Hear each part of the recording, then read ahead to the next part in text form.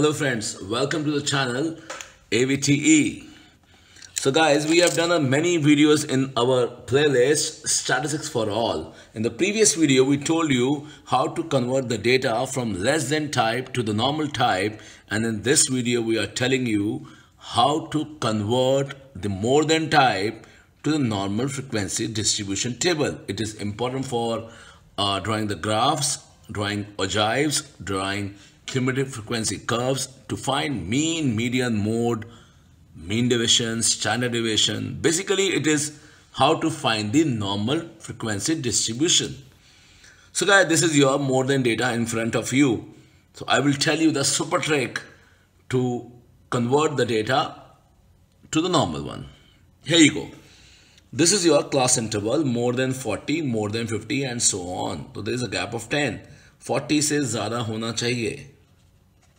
कितना ज़्यादा होना चाहिए? 10. You make intervals. Okay.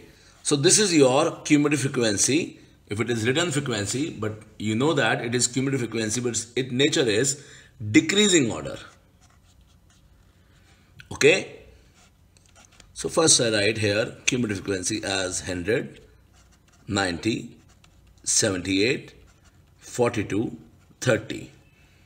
Now I tell you the two tricks. Points to remember. First, whosoever is your highest value of more than data CF, which is always at the top, is your sum. So this is your 100, it goes here.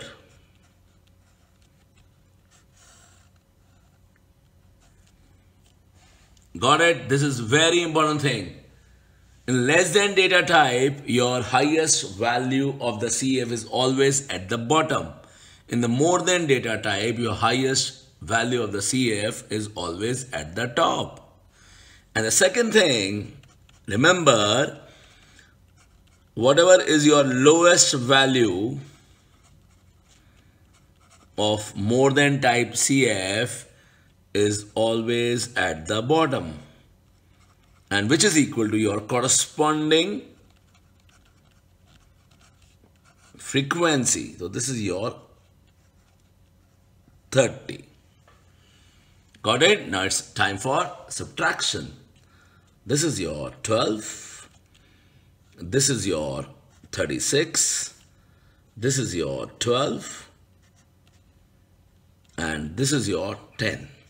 Let me add 2, 6, 8 and 2, 10, 2, 3, 6, 7, 10. Your answer is correct.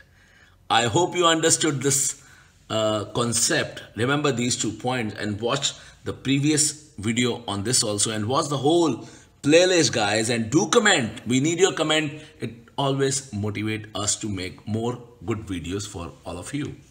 So guys, there is a question for you. Try this question at home and write the answer in the comment box. Okay, the question is more than 10, 30, 50, 70. This is your 20. This is your 14. This is your 10 and 6. Write down the frequency of the relative normal type distribution in the comment box. Keep watching our channel AVTE. If you like this video, just thumbs up and do comment. Thanks.